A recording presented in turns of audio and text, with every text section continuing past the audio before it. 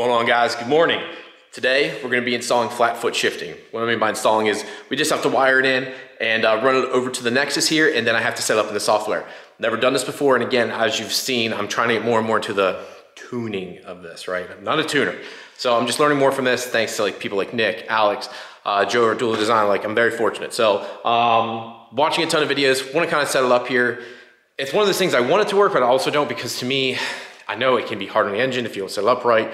So I just want to kind of get it there and set it up just to try it and be like, hey, is this something I want? I can just run the wiring. I just got to D-pin and then run wires over. Now I'm pretty fortunate. When Jose set up the harness, there was extra wires over here, okay? So he built in, there's 2 extra wires, I believe, that run with the drive-by-wire pedal. He's like, hey, there's extra connectors and pins here. Let's utilize that. And it's just over there in case you need it for something, which works out great. Gave me a ton of slack. So now I'm gonna just run that wire. I don't have to add anything. Just gonna have to pin a Toyota pin. I'll D-pin the pins there and just run it over. Now I don't know if I need to use both on this, because on the connector, which I'll show you inside the car here, there's 2 wires. I need to look it up in the book what they're doing. Right now they're not working, right? The clutch switch is not set up. And the reason for that is I like to start the car without the clutch depressed.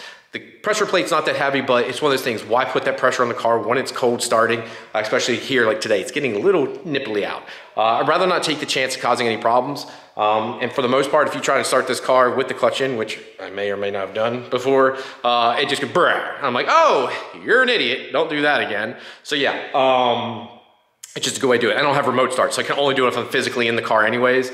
So yeah, I just always had that. It's one of those things that's nice too, when I can be able to just reach in the car. I know as long as I look over, yep, it's a neutral, turn it on, it's nice just to have that. I don't have to have it down. It's harder on the bearings. It's harder to get the car started because there's more friction there, right? There's more pressure on everything. So everything's got to work harder. So it just makes it a little bit nicer. Just make sure it's out of gear. It's in neutral and you got your e-brake up. That being said, let's go into the dash and I'll show you the plug here. You have to unplug, and now I'm gonna look in the book here and figure out where we need to pin into and then run it over to the Nexus and then set it up in the software.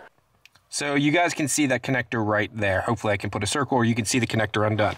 But one thing that's hard is you can kind of see there is a yellow and a green and red wire coming out of it there.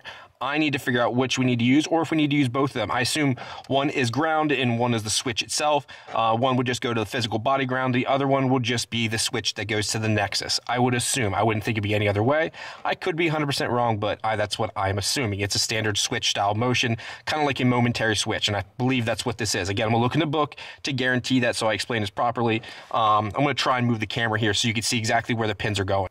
So you guys can see there, that's from the top side of the connector where you would depress it. You can see on the left side is the green and red wire, and then on the yellow, the yellow is on the left side. Sorry, I'm trying to hold this in an awkward position, so I apologize if it's zooming in and out. It's trying to hunt because I'm so close, it's not happy. But that just shows where the wire is. So I gotta see which is the ground and which is the physical switch. And again, usually in a momentary switch, it doesn't matter. But I wanna look it up in the book and make 100% sure.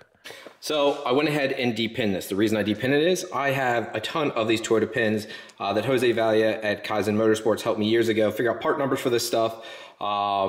He kind of keeps it close to his chest, so I don't want to go over all of that right now.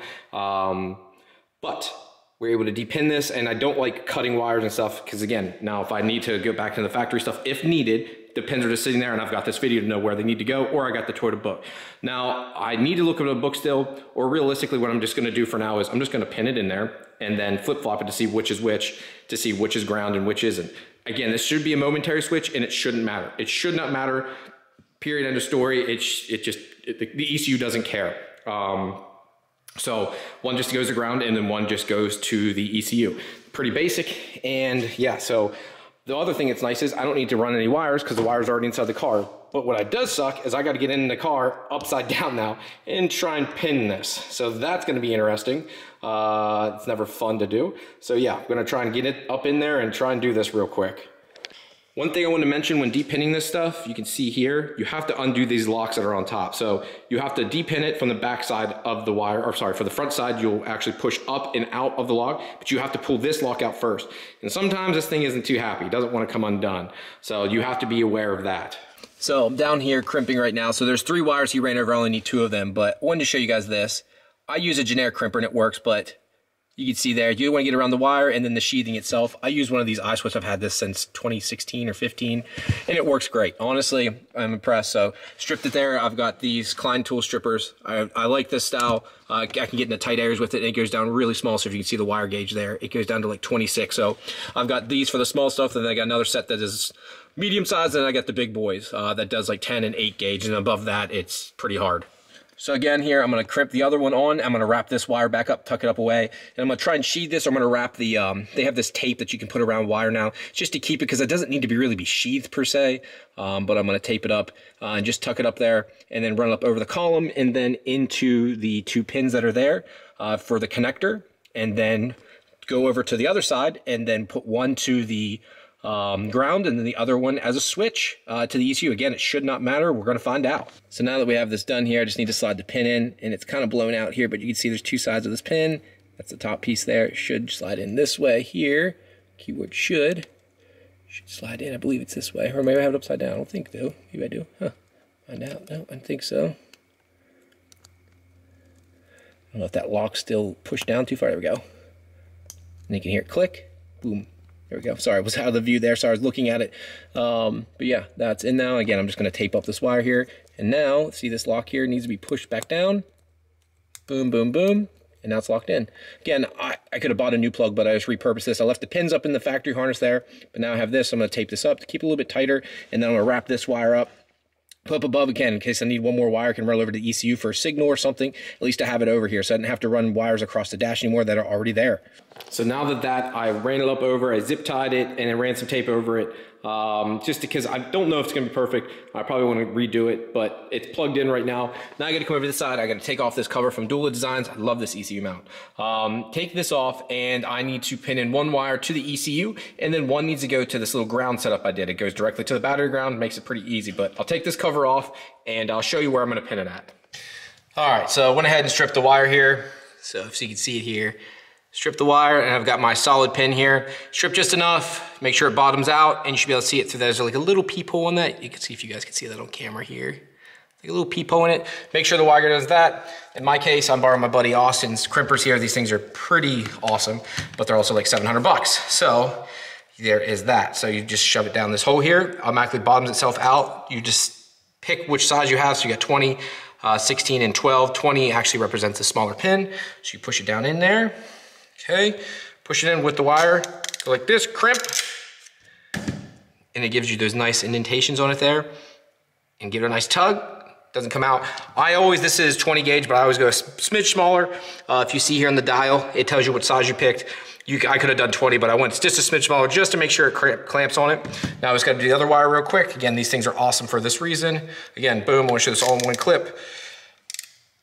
All right, and again, done, tug test. Good to go. Now, just gotta put these in the connector down by the ECU here. And again, let's go over and show you guys that. I'm gonna try and use the green for the ground, and the purple is going to be the flying lead that goes over to the ECU itself. All right, guys, so here's my connector right there. You can see the purple and green wire. I'm gonna get my ECU out, my computer out now. That's going to the ground. I made this 4-wire ground, which I just used the last one there. I'm gonna clean this. I might shorten that wire too. And I'm gonna get one of these things that actually holds the ECU plugs in place, kind of like that one up there. So this isn't banging around. And then I went ahead and ran the green wire over into the D pin here, ran it to an AVI, which is a standard input. Nothing crazy, nothing wild there. So did that, and now what I gotta do is put the cover back on, button all this up, and I'm going to show you guys how to set it up in the ECU. Now again, this is going to be set up showing that it's working, but I don't really know how to do this because again, I'm not a tuner. I'm learning as we go here. I rely a lot on Nick and other people out there. So yeah, let's go ahead and button this all up so it's all put back together, and then I'll get the laptop out. All right, guys, so if you can ignore my computer sounds right here, this thing is an old laptop I repurposed. But, so we've got flat foot shifting set up here, and it's very basic once you set this up. So it's gonna be done while active. You're gonna have a max shift time. So the way this all works is you're literally just cutting ignition. It's kind of like, almost like doing rolling anti, like in between your shifts. So remember that it's not exactly easy on your engine. So it is still putting some combustion, is causing some, yeah, it's pretty much putting rolling anti-like into your car between shifts to keep the boost into it. So think of it that way. It's keeping that going. Oh my God. This damn laptop sounds about to take off to Mars. Good Lord, listen to that. Holy hell. So anyways, where I was at there, we're gonna do it like this. Now, there is a ton of options here, guys, but just to be honest, if you're on a regular manual, do closed loop, they have a time set up. Again, we don't need any of that. We're gonna do Y-active because we're basing it off a switch, which is our clutch switch down there. So for this, we can also do conditional also, but in our case, we're gonna just do a flat shift input enabled. And you can see again, I'm gonna do a flat shift switch. Now, in my case, I already had, you can also do it off your clutch switch, right? Which is what I'm using. The difference is though, I'm not utilizing my clutch switch because I have this car set up. When I go to turn on, I don't need to have the clutch enabled. You can actually set it up to say, hey, based off the clutch switch, but the problem is, then it goes to another table, and I kind of like having the switch set up under, and the wiring set up under the flat switch here. Sorry, this is a touchscreen too, always forget that. When you go to torque reduction, I'm just doing ignition cuts and an instantaneous recovery. So again, we're just cutting ignition. Now there's multiple options once again, so if I go here, you can see all this, right? If I go out, text here, you can see again, sorry, that light's literally hitting there.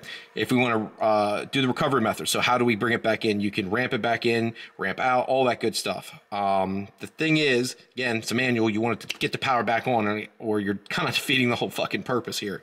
So that's just the basics of it. I mean, it's very simple. I'm not saying simple as in like you guys should just know this. I'm saying simple. There isn't a whole lot. I talked to Nick about this because again, I've never done it. I don't want to blow the engine up, so I wanted to talk to him first just to get a little bit of feedback. Once you get this set up, you could also have it auto downshift. So like if you've ever been in a 6-speed manual Camaro or Mustang, they have that, like you don't have to blip the throttle yourself. It'll do it for you, which you can have that enabled. I personally like doing it myself. I like that. I like having a manual. So I don't want the car to do it for me. But once you have the clutch switch set up, you can have it do it for you. For the upshifts here too, minimum TPS. It's set from the box, I think it's set at 75%, and then minimum RPM is 4,000. I bumped mine to 6,000 because you don't want it to initiate too low. And yeah, I just want it to only work once I'm above 6,000 RPM. But when I get back into boost, you want to make sure you're still above that 6,000. In my case, if I shift at that 8,000, 8,300, this should work perfectly. So just be cognitive of that. I could probably bump this down to 5,500 and be okay, but I'd rather have it as high as possible so it doesn't get interrupted by anything when I'm doing normal street driving. That's the last thing you want to happen. So that's pretty much the basis. And we're going to come over here. If you set it up like this too, you only get so many things. So let's show you this too. So if you do this, let's do, instead of ignition cut, let's do this. I'm going to go here, and let's do fuel cut and ignition retard. You'll see now I get multiple drop downs here. Instead of just cut percentage, I get ignition retard. If I come back over here and just do ignition retard, ignition cut, there we go. You'll see now all I get is a cut percentage. And for that cut percentage, we're gonna do 100%. I gotta restart it here because I changed that. Get the fuel pumps kick. So that's it. So you're just put it 100%. Some people say do 90, but in our case, we're gonna do 100% cut. And then for wiring, I wired it in through an AVI. You can use an SPI, which is a sync pulse input. In my case, I use a standard AVI, which is an analog input. I try to save all my sync pulse inputs for anything that's important. So I try to use up all my AVIs, all my basic stuff if I can, before I use anything nice. I think I got 1 AVI left and something like 10 sync pulse inputs, which is crazy because I got a billion sensors on this car and I still have that many inputs left. But you can see here, it's on an off state right now, right? And in my case, I want to do a pull up enable. It will work both ways. It'll just be a much tighter window, which is stupid. So you can do a disable, right? So when I hit the clutch switch here, you'll see, as soon as I hit it, as soon as it comes off that switch, you'll see it goes over that limit. Now it says off still because I have it over. So in my case, I'm like, well, I don't want it to pull up disabled. I want it enabled. So it does a full 0 to 5 volt range switch, right? So when I push the button, look, the button, aka the clutch switch, on. It's instantaneous. As soon as it comes back up, boom, goes back off again, which is what you want to work. Make sure you have plenty of tension on your clutch pedal. It's not just loose down there, okay? Because you don't want that happening. You see here how like it's just wavering a little bit. That means I got plenty of tension because I can push on a little bit and the clutch switch is still off, okay? You want to make sure it has to be fully disengaged and then come back up for it to work. So if it's just, if you barely touch your clutch and it says like it's enabling, make sure you tighten that all up down there. Make sure it has plenty of tension because when you're driving, you'd be surprised. And again, the reason I have it set to up so high, because realistically I could set this at 0.05 and it'd be on. I want to have a little bit of wiggle room in case, you know, like right now it's technically still off, but right, it's, you know, my foot is just barely resting on it, but it's moving that switch some, so it's seeing a little bit of voltage change. So I like having this bumped up to 1, and then anything over 3 says it's, I'm sorry, anything under 1 is off, anything above 3 is on, because it's got to hit 5 volts. I just like that. Boom, boom, Boom. Just like that for it. So again, come up here to flat shift. We're gonna set, again, TPS must be 75% and above 6,000 RPM. I might bump that down to 55, so, but that's it. That's the basic setup. This is, again, Haltech. There could be way more you guys could do with this, and again, this is just under the transmission stuff. You have to turn it on, so flat shift to turn it on, but look at all this, so torque reduction, transfer case control, trans brake, park lockout, paddle shift inputs. Again, I had to do a generic and do this. I couldn't use it in the same way because I have a, oh shoot, a box down there that tells it which gear it's in. So yeah. Sorry, never mind. Paddle shift inputs, torque converter, line pressure control, again, all the automatic stuff, which doesn't matter. The 6-speed car, again, set up your gear ratios. Makes it easy. Again, this gives you your speed so it knows what you're doing, which makes it all very nice. Reverse lockout stuff, because I do have an electronic reverse lockout, which controls that with an injector. So yeah, it's pretty neat stuff, man. I'm really happy. But I'm going to shut up now and hopefully get the car out and test it. All right, so let's get this thing back out. Again, we'll test this. I'm a little nervous. I'm gonna be running low boost to do this. So we'll see how it goes. I actually wanna, much colder out today, see how cold start does. Way too high. Revved up like 2,300, 2,200 RPM. Way too high. Comes out meets target though, but that initial flare up I need to fix. Besides that, it was like 50-some degrees, so not hateful, but gotta fix it. I don't like that crazy flare up. So I'll have to look at that log then, let it run for another few so I can see everything. There's like about 30 seconds of like cold start window time. I think most of the stuff's like 10 to 15, but there's one part that's about 30 seconds. So I want to capture that, make sure everything's fine there and copacetic. It looks like I'm hitting my target as it needs to add a little bit more fuel over what needs to be there for target. So good.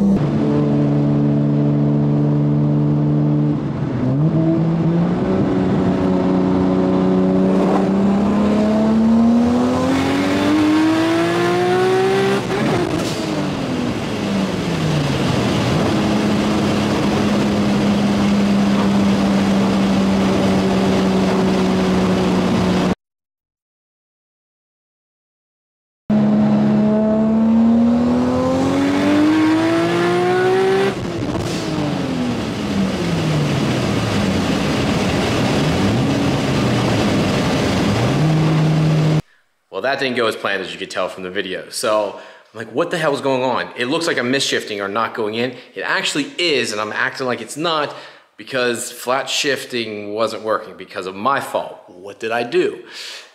I didn't hold down the gas the whole way. So if you look back at the videos, you can see my foot ever so slightly lift off, and you can't do that. You have to stay in it. But my body naturally, like, I'm telling myself to do that, but you know, when I'm going in that go fast shift mode, like when I'm doing that, it's just like all natural, like boom, boom, boom, boom, go like that. My leg is just naturally lifting up. I can't, my brain just can't figure out, stay the fuck in it, stay in it. My brain is just like, you have to lift and then shift, and because I've always done that. And I've always shifted very fast, but my brain's always lifted off the gas and then back into it. And I can do it quick.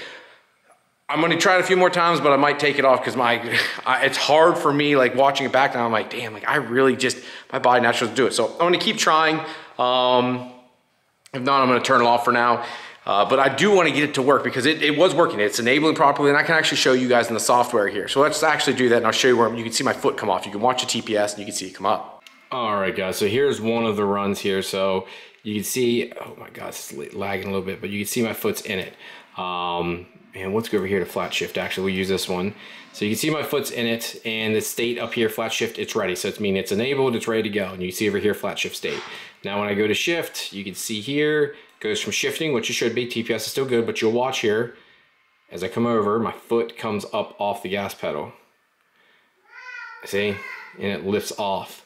And I think that's part of it. Or maybe, I don't know, it's just like, something is just not happy. It's just not happy at all. Post shift block out too keeps happening. I don't know if that's part of it too, which is set up in here, right? It's the right thing. It supposedly needs to be on. Sorry for my kids in the background. Let's do this here. Yeah, so you have this block out here, which is the recovery time, right? The amount of time must elapse after the gear change before the next request will be accepted. So I'm like, I don't know, max shift time.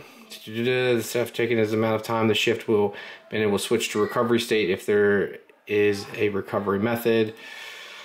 I don't know. It's just my foot's coming up off, I believe. Maybe it's not. It just sure seems like it. This one here seems a little bit better. Not hateful, but seems a little bit better. You see me coming up, going up, going up. Boom. I'm keeping in it for the most part. And then I don't know if I let out of it because it doesn't feel like it goes into gear or what, but because you can see it almost go back up again. I'm in third gear and it's like, meh, it's out. So I'm like, I don't know. Something's not happy and I got to figure it out. You can see it in the video. So I'm going to keep you guys posted here, but that's kind of annoying.